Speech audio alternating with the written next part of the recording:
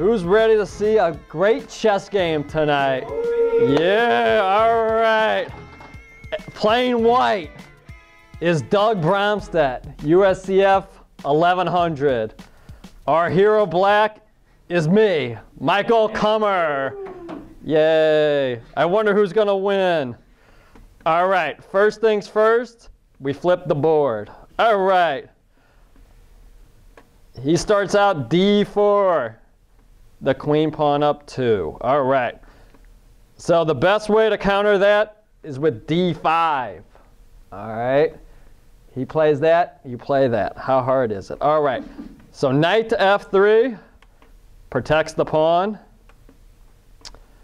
Pretty boring stuff. So we attack the knight. Now, what should white play to get an advantage here? He should bring his knight to E4 and harass the bishop.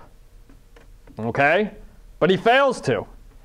He plays E3. So, E3 is a weak move for 2 reasons. 1, it pins the knight. And 2, it blocks in this bishop. All right, so no good, okay? So when black plays E6, he doesn't have the same problems that white has. White blocks that guy in, while mine is free to jet around, okay? So now he plays G3. Very confusing. Like, where do you want your bishop, here or here? You can't have them both, okay? So try not to push both those pawns, okay? One or the other, all right? All right, so black counters with C5, very logical. Bishop to G2. Knight to C6. Just pouring everything on this D4 square. All right, castles. So now I want a castle.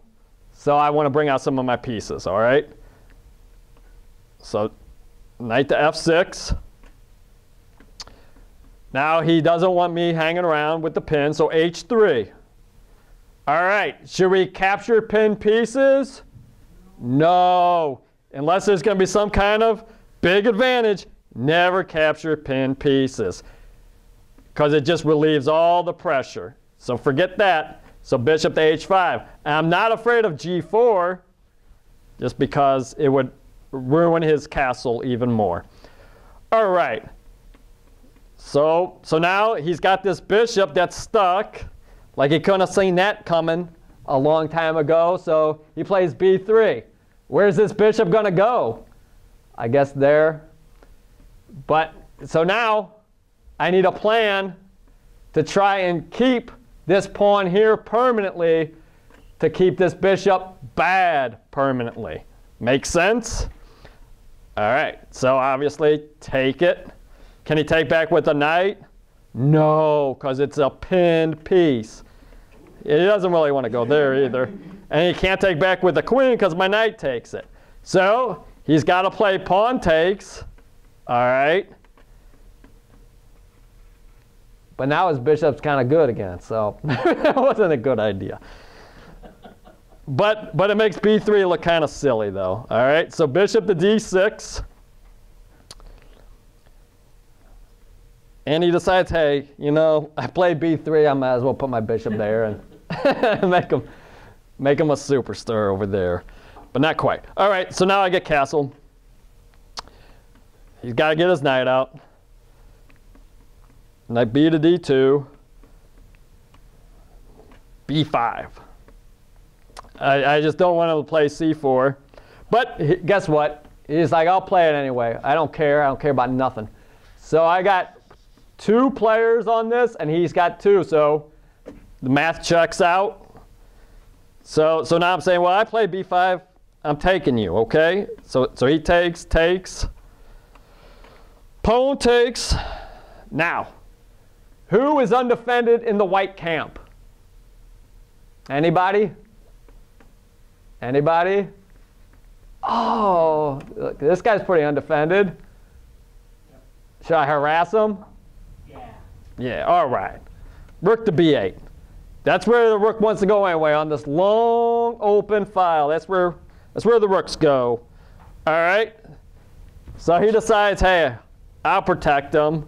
All right, so your queen's a 9-point piece. All right? You think it likes just babysitting a 3-point piece? Is that very fun? Is that how you want to spend a Friday night? Just hanging around, guarding this bishop? I don't think so, all right? So now, queen is now, she's got a job, protecting the bishop. All right, out of the pin. So I don't like that. So now I'm going to try to distract the queen, like, please go away. Please, please just go, so I can take the bishop for free. Make sense? All right. But he's a little bit smarter than that. So he decides, oh, okay, I'll put my queen back here. So now it's still protecting the bishop. So it didn't really work out too well for me, all right? So now we got a tactic, all right? We can play some hope chess. Who likes hope chess? Yeah, everybody likes hope chess. If you can't hear, the crowd erupted with laughter. Yes, hope chess. That's the way I win most of my games. But I decided I'm going to play good today, as well as I can, okay? And decide not to play hope chess. Hope chess would be, I'll take you, knight will take, and then I get bishop here. All right, forking the rook and the knight. So if he moves his rook, obviously I'll take. Obviously I'll take the bishop, but he takes, rook takes. I would have played this, to be quite honest with you, but then I saw at the end, my hope chess doesn't really work out because he gets the knight. But if that didn't happen, I probably would have gone into that variation, sad to say. But there's another way. I don't even have to play hope chess, and I can hopefully win a pawn. Anybody? And I give you a hint. It's very much just like the same variation. Bishop to d3. Very good, very good. Our famous player in attendance, everybody's heard of him, Grandmaster Ken West, shouted out the right answer. Yes. All right, yeah, you just go straight for it, okay? So now, rook's attack, pawn's attack. So he's got to move the rook. I'm sure he's going to pick the right spot for the rook. Yep. So now take with the bishop. Knight takes. Because whenever somebody takes something, you have to take it back, okay? It's natural, all right? So just take it back, whether it's good move or bad. And so now I got a pass pawn. I'm loving this, okay? And obviously the queen can't take this, or else bye-bye bishop. All right, rook takes bishop. Everybody got that? All right. So what do we do? What do we do?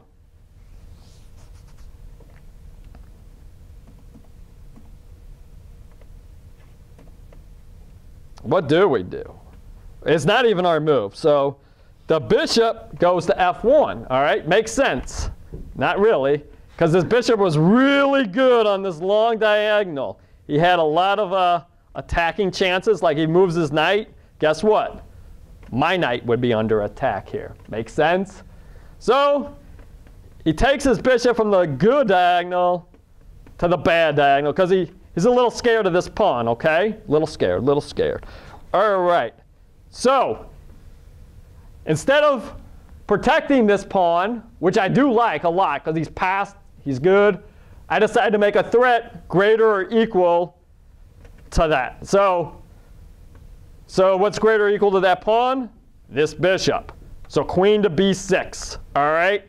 So now my queen is operating like a 14-point piece. Okay? That's how much power he's got behind him. All right? Because he's got that rook backing him up. That's the best way to do it, is to power on the pieces. Either attack the same square or get behind them and just make them stronger than their maximum capacity. All right. So queen to b6. So he decides to protect it. Rook to b1 makes sense. All right. Bishop to b4 attacks the rook and also threatens the move c3.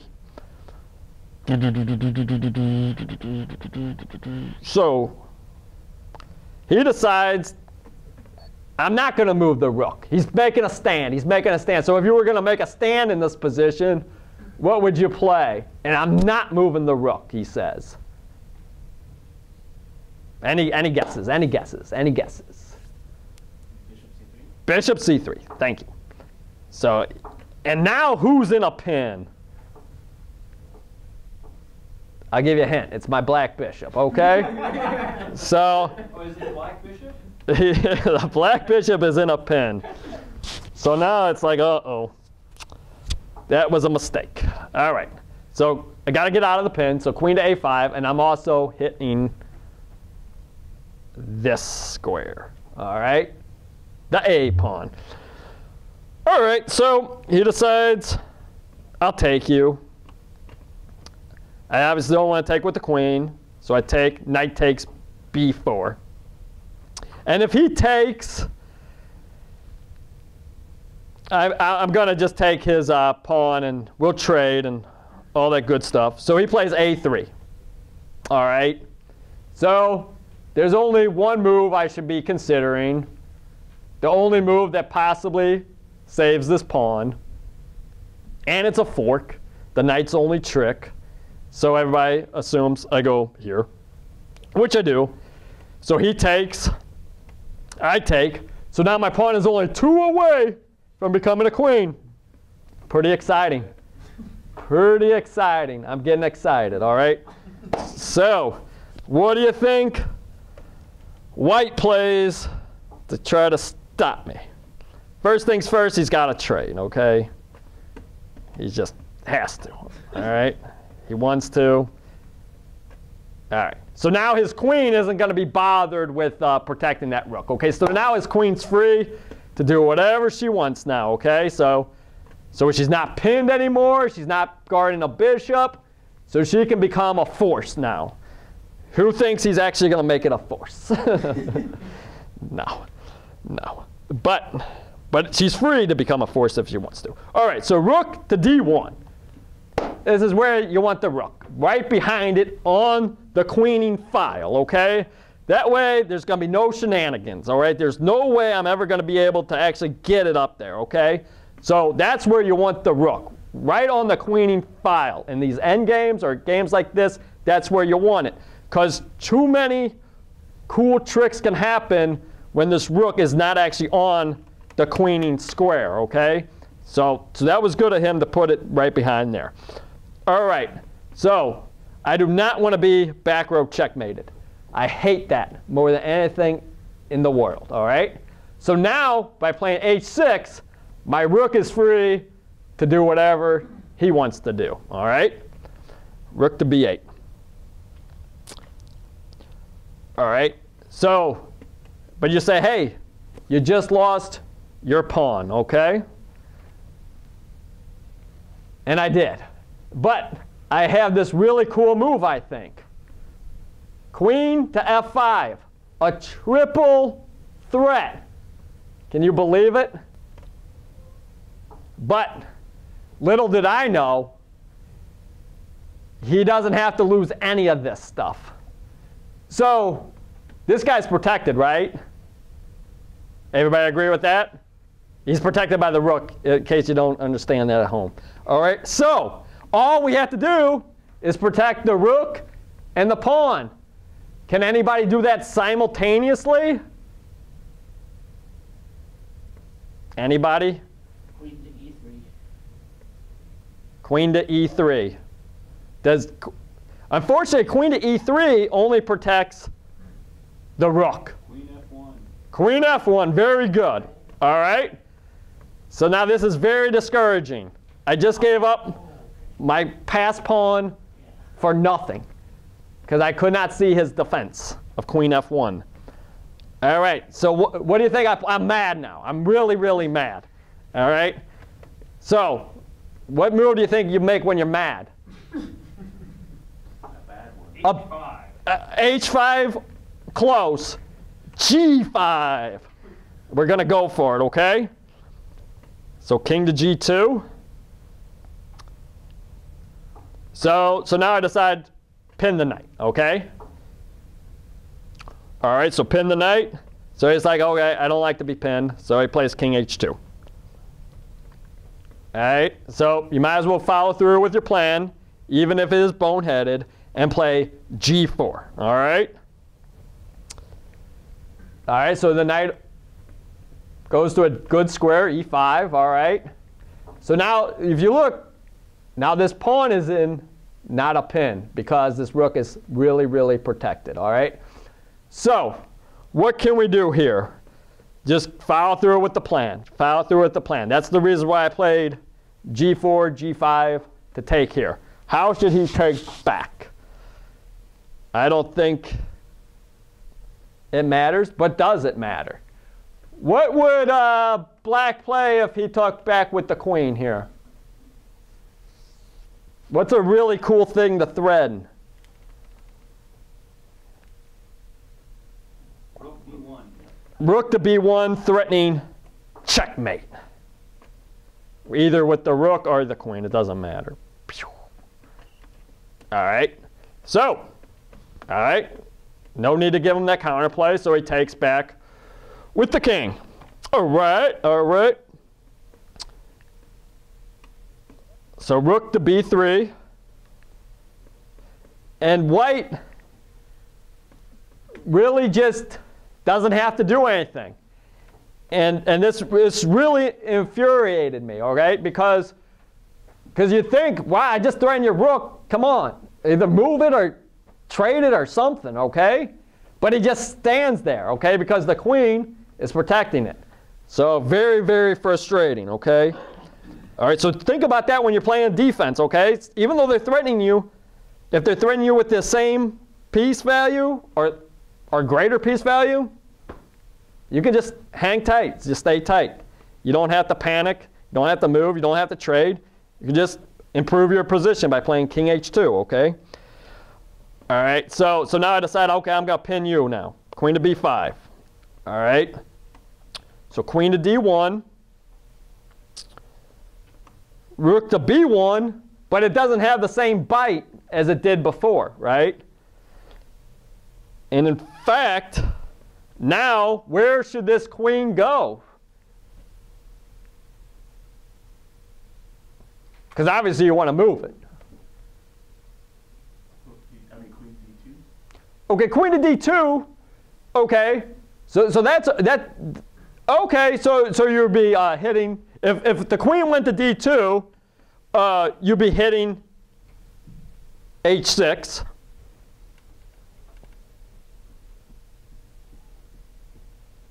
And then even if you took, and I took your, well, I still can't even take your rook.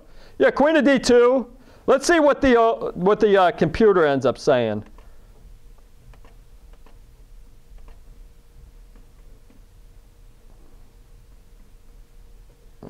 Forget the computer for a minute. All right. All right. So the move that was played, queen to D2 might not actually be that bad. It might be good. Because by playing queen to D2, I can't really even offer a successful queen trade. With queen f3, now white is on the attack here, okay? Black has been on attack the majority of the game. Obviously, his attack didn't get as good as he wanted it to be. So now, so now he's on the attack. And sometimes you just have to face the facts, okay? Even though you might have been winning the whole game, things change, okay? So now that I know that I'm on the defense now, I got no chance to checkmate him. My knights are under attack. Things aren't going well. I'm going to have to just offer the trade. Begrudgingly, but you just have to go for it, okay? So now he's got to trade. If he takes the knight, obviously, checkmate by either the rook or the queen. So he's got to trade. Why can't he keep chilling? You got a knight protecting the queen. Yeah, right. Or he could do his defense where he just moves his king around and lets me do all the trades. All right. So this is an easy one. Should we make our pawns into 4 pawn islands, or should we keep these guys as a unit? Yeah, let's keep them as a unit, okay? I like islands. Okay. So if you count at home, a pawn island or pawns by themselves. So each has 1, 2, 3, 1, 2, 3 pawn islands, okay? So if you're playing as either side, you should be like, I should be attacking the guys that can't be protected by other pawns, because then their big pieces have to stay and guard them, okay? So much easier to attack pawns all by themselves on an island than connected ones. Make sense? All right. So knowing this, what do you think white plays? He obviously attacks the connected one, right? Who wouldn't? All right, rook to f3. So how should I protect it? So I'm just begging for somebody to say this. What's the worst move in all of chess? H5. H5. F6. Weak. In all positions. Even this one. It's a weak move. Because then he can come in here and harass me some more, okay? So we'll get to F6 in every edition of Beginner Breakdown. All right, so never play F6. So if you can't play F6, you got to play F5, right? All right. So even in an endgame, F6 still doesn't work, okay? All right, so he's decided, all right, well, that failed. I guess I move my king around some more. All right, king to G1. So he attacked a connected pawn. So I'll attack an unconnected one on an island, all right? So see how easy that was? All right, so now he's got to struggle. How in the heck am I going to protect this guy? If I wasn't looking at the sheet, I don't even know. All right, so it's going to be tough. Rook to D3, yep. So he's right back at it. Okay, so my opponent is lower rated than I am by a lot, by almost 400 or 500 points. So I figure I can beat him in an endgame. All right. So now, knight to C3. Because his pawns are both over here, so I should be able to get one of these, hopefully. Knight to C3. Knight to C5. All right. So he's attacking my pawn.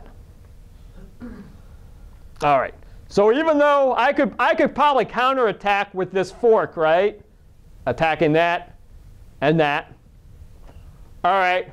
But in an endgame, all right, I only have 4 ways to win, right?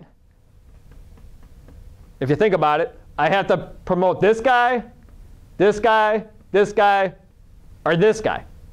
If I don't do one of those things, I'm never going to win the game. All right? So especially when you're going for a win and not a draw, which you should be, whether you were playing white or black in this position, just try to keep the material. Does that make sense? Because if he gets this guy, all right, say I do play here, okay? And I'm like, yeah, I forked your pawns, way to go. And he takes this, my chances of winning have diminished, okay? So it's true I get this guy, and now he's going to have to stop him. But if you see, that's probably not so difficult. He can play there and blockade my pawn, and it's going to be really tough for me to ever win, okay? And there's no reason for me to trade a connected pawn for one on an island that hopefully I should be able to get later on in the game, because it's going to be really tough for him to guard this A pawn forever, okay? So knowing all that, what move did I make?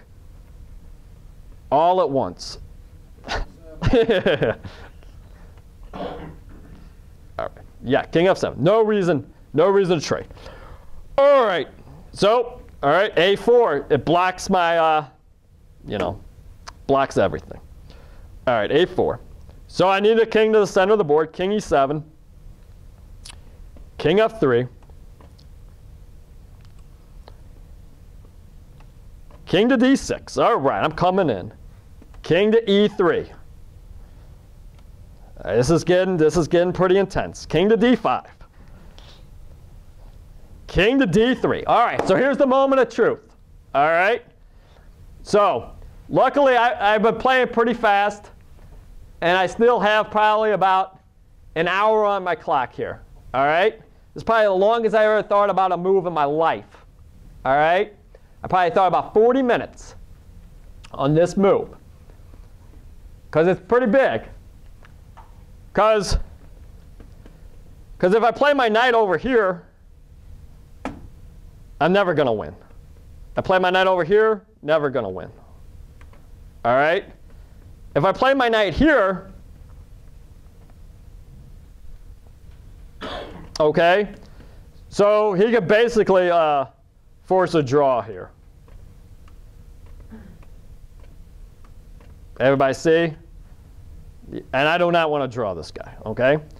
So what move do you think I analyzed for 40 minutes? Knight e4, okay.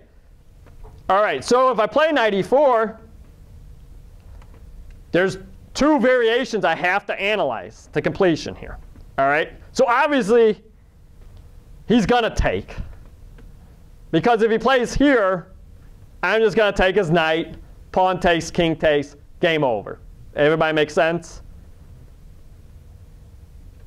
All right, it makes sense to me. All right, and that's all that matters. All right, and obviously, yeah, if he he's not going to play f3, f4, because I'll just take. All right, so obviously, what move is he going to play instantly? Obviously, he's just going to take, right? He can't wait to take. Even if I sit there for 40 minutes, as soon as I make the move, he's going to take. All right, even though I could just say, hey, you just lost. I calculate out every single variation. You're done. He's going to take it instantly anyway. All right, so check. All right, so now not only do I have to analyze king to e3, I have to analyze king to c3. All right, just for grins, which way do you want to analyze first? This way or this way? Whoever says something first. Which way? E3. E3, okay, E3. All right. So what do we do?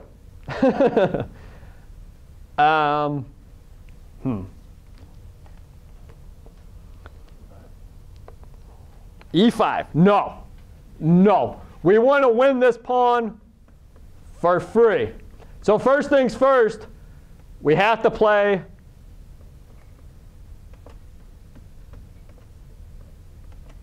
well, this will be fun to edit. All right. First, we got to play, if we can, h5. All right. So that prevents him from playing g4. Is that OK with everybody? Because if he plays the move g4, we might be in a lot of trouble. All right. So he could play his pawn here, and we'll just play our pawn there. If he plays pawn to a5, we'll play pawn to a6, meaning guess what? It's his move. And what would he have to play then? All right, so oh yeah, all right, Jonathan. Man, I wish I was playing you in this position. I would gain about 50 rating points. So I get you. All right.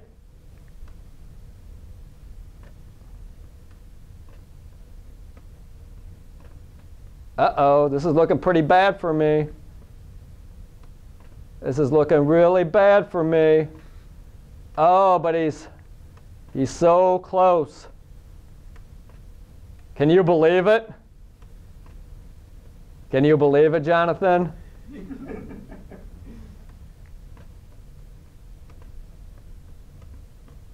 Check. You want to go toward the queen. Check. I'll take you. And then once he gets behind the pawn, there's no coming back. OK? So that got to move 58. And on move 45, so I had to calculate 13 moves that way that was going to be a win. All right? The whole thing about that, the whole key, like in the other variation we'll see, is the move h5. OK? Meaning that when he moves, he's going to eventually have to move away from this pawn. Because if I didn't have the move h5 in, okay, and he plays, well, he would play a whatever. So so it's my move.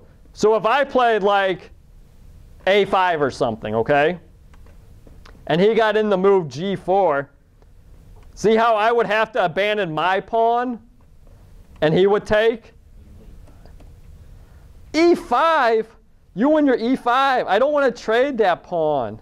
You're going to Opposition. opposition.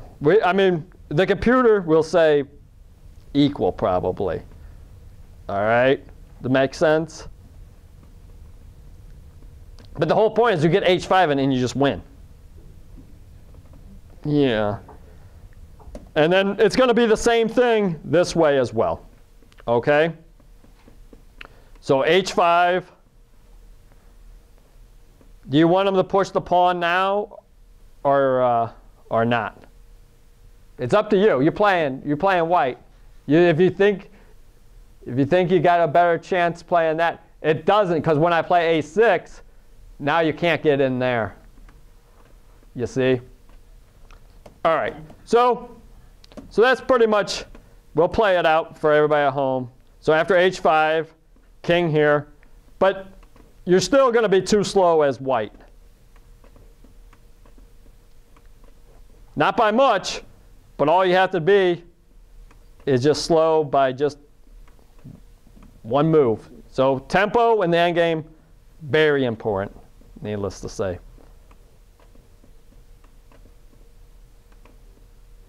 You're really slow. All right. So if you have a pawn on the third rank, it doesn't take very long for you to get the queen going, okay? But let's all see how the 1100 ended up playing that. You think he played in any of those variations? No. No. So this is worth the price of admission, okay? All right. So we had those two variations. I guess he calculated out in the 40 seconds he made to play the move that, hey, both those variations, man, I'm just going to be a little bit too slow because of that killer h5, okay? So I guess he saw that. So he plays king to c3. I do play the move h5, obviously. He plays a5. All right, so obviously I have to play the move a6 because I don't want to abandon my space of the pawn. All right. All right, so now he plays a doozy of a move here, f4. All right. f4. So what do you think we should do? Take en passant. En passant, yes, the best move in all of chess, all right? Boom. What happened? I guess he didn't know about that rule because now I got a passer. And now he's in a lot of trouble. So I better go try to save him. King to d3. f2. King e2. King takes. King takes. And now it's just a matter of time. Boom, boom, boom. The slow march. And you can't take it anymore, okay? Game over. All right, so hopefully you got a lot out of that. You can play defense by not even moving your pieces, right?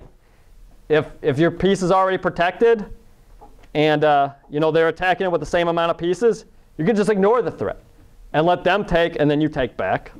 All right, that's what Doug taught us. All right, what did I teach you? When in doubt, when you're mad, just push the g-pawn, go for a kingside attack, okay? And in the end game, you have to actually calculate, because one miscalculation, you lose, all right? Also in the end game, try not to trade your pawns, because that's the only way you're ever going to win, by promoting a pawn, all right? Make sense? All right, hopefully you'll come back next week for another installment of Beginner Breakdown. Thank you all in the live audience.